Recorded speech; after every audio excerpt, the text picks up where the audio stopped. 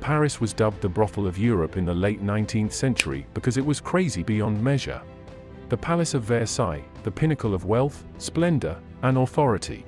It's not surprising that the Chateau of Versailles has a shady past given its stature, as one of Europe's most significant and breathtaking architectural marvels. Behind the shining surface of the aristocracy and royal court, there lurked a darker world of depravity and passion, covering an area of 75,000 square meters, or roughly 15 football fields, with 2,300 chambers and spectacular, exquisite gardens. France had more than 300 legalized brothels and masons in the city between the 18th and 19th centuries. French kings and aristocracy had courtesans and mistresses for ages. However, things really took off after the Sun King built the Palace of Versailles, which he and his subjects used as a place of pleasure until the French Revolution, because they both loved to have kinky fun. Louis occupied himself with several scandalous gross relationships, had his own secret brothel in the royal gardens, and bed 5 aristocratic sisters. That's absurd, bro. He fathered at least 30 illegitimate children, some of which he never knew because he lost count. This is History Rediscovered. To support, please subscribe.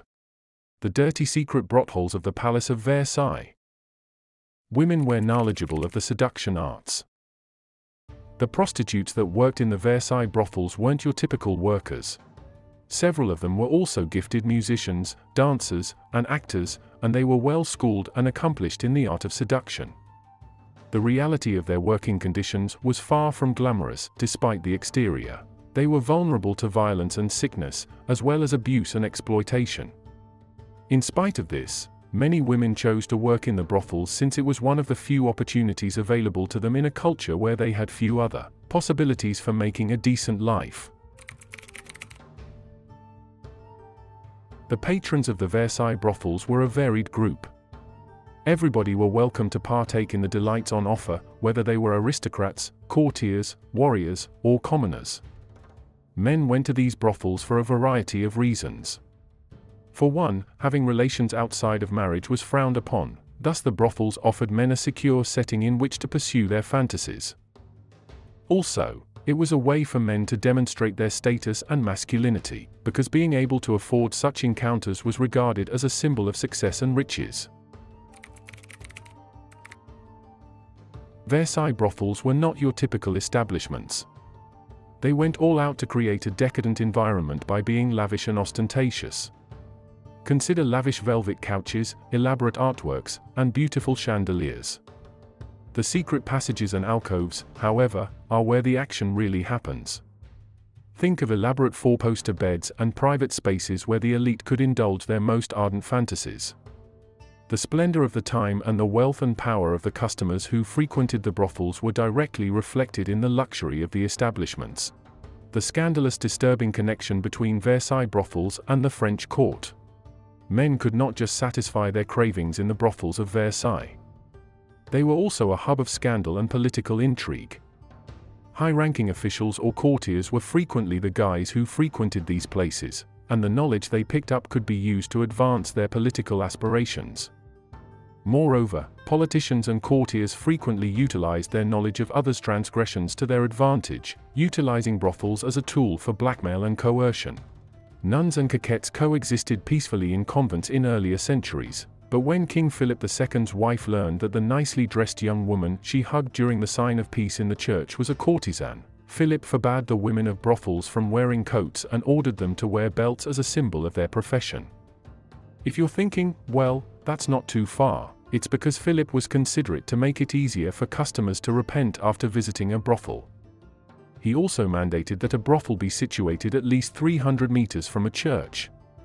The first ruler to control the brothels in Paris was Philip II. But Louis IX expelled them entirely from Paris and compelled them to live beyond the city limits. As a result of their location on the city's outskirts, brothels came to be known as bordels, giving rise to the name brothel. The idea of the red light district was created because these establishments had to display a red lantern outside the door as a symbol of their labor.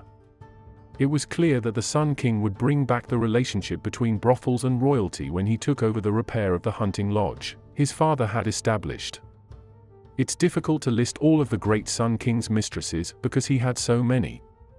The list of famous lovers is endless and includes the Marquise de Montespan, Louise de la Vallière, Marie-Angélique de Scarales, and many more.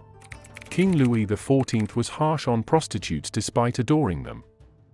The forests beyond the magnificent grounds of the palace served as the prostitutes' workplace, making the profession a genuine horse under Louis XIV's reign. Although it was legal for him to have mistresses, he wasn't especially fond of this works movement as a whole.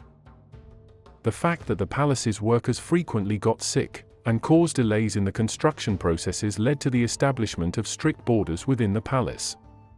In this way, he removed prostitutes from the legal protection of the state without necessarily meaning to achieve his goals. He was forced to take more drastic action because nothing changed, like he did. Therefore, he passed a legislation mandating that any night worker detained going forward be publicly whipped as their customers were stripped of their noses and ears. The workers moved to special hotels in Versailles and Paris, despite the fact that the policy was challenging to accomplish because Versailles was so large and the Swiss Guard patrolling the region was insufficient. In fact, the distinctive locations introduced an exterior laurel wreath so that the clients might recognize them. Disease. Sexually transmitted disease were best friends with the people who resided in the Palace of Versailles. One of those illnesses that no one talked about but that everyone was aware of was syphilis. Being intimately transferred was forbidden, which is strange considering that liaisons and adultery were not only frequent but also condoned. The French pox was another moniker for syphilis that was widely used throughout Europe, though it is unlikely that the French would have liked it. It was known as the Neapolitan disease in France. Syphilis was a particularly unpleasant illness that could not be concealed from the public. Patients initially experienced painful genital sores, which could later progress to blindness, paralysis, and it was not unusual for the nose to just collapse into the face. This second symptom signaled the emergence of artificial noses that could be painted, or enameled to resemble the real one as closely as possible. Mercury was the only treatment used by doctors to combat this terrible illness throughout the 17th century, and it goes without saying that they were not particularly successful. As a result, their patients had mercury poisonings, which were accompanied by excessive salivation. The proverb, "A night with Venus, a lifetime with Mercury," was born out of this treatment. The fact that syphilis was a slow murderer made matters worse. It was immediately assumed that everyone who contracted the disease had lived a life of excess because it was sexually transmitted. In certain instances, it was the fact, and as French noblemen never disdained the elite brothels of Paris, it is highly plausible.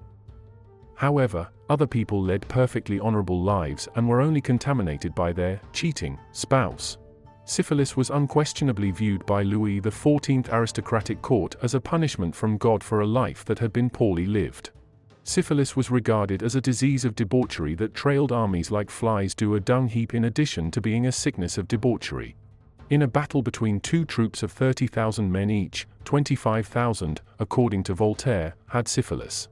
By 1736, the issue was so urgent that Louis' royal physician Jean Astruc dedicated one of his greatest works to it. Unfortunately for the Versailles courtiers, syphilis was still an incurable illness in 1928. These courtiers had syphilis. Prince of Constance François Louis de Bourbon, Duchess of Chartres Henriette de Bourbon, and Louis Joseph the Duchess of Uzes.